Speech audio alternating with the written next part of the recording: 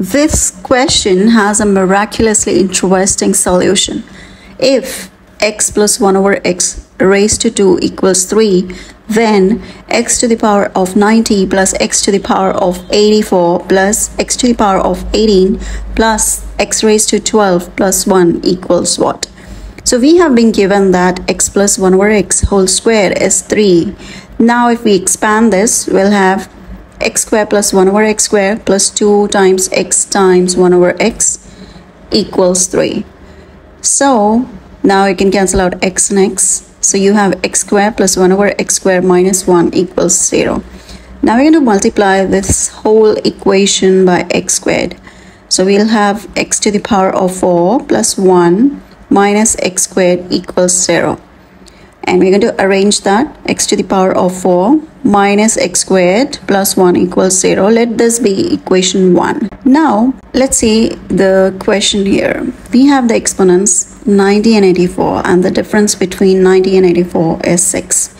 And the difference between these two exponents 18 and 12 is also 6. So we are going to make this equation in terms of power of 6. So let's just multiply this equation 1 by x squared.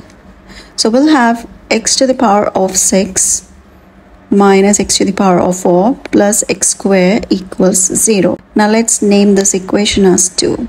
Now on adding these two equations 1 and 2, we're going to get x to the power of 4 minus x squared plus 1 plus x to the power of 6 minus x to the power of 4 plus x squared equals 0 plus 0, that's 0. So x to the power of 4 and negative x to the power of 4 gets cancelled. Negative x squared, positive x squared gets cancelled. So we are left with x to the power of 6 plus 1 equals 0. Now we're going to write the equation back, which we have to solve for. X to the power of 90 plus x to the power of 84 plus x to the power of 18 plus x to the power of 12 plus 1. From here, the interesting thing is we're going to take common x to the power of 84. So what are we left with? So from the first term, we are left with x to the power of 6 and then plus 1. Plus, from the other two terms, we're going to take out x to the power of 12 common. So we are left with x to the power of 6 plus 1. And we have plus 1. So we have now, as we already know, x to the power of 6 plus 1 equals 0. So anything multiplied by 0, 0 times x to the power of 84 is 0.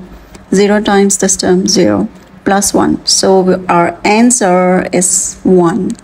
Thanks for watching. Bye bye. Take care.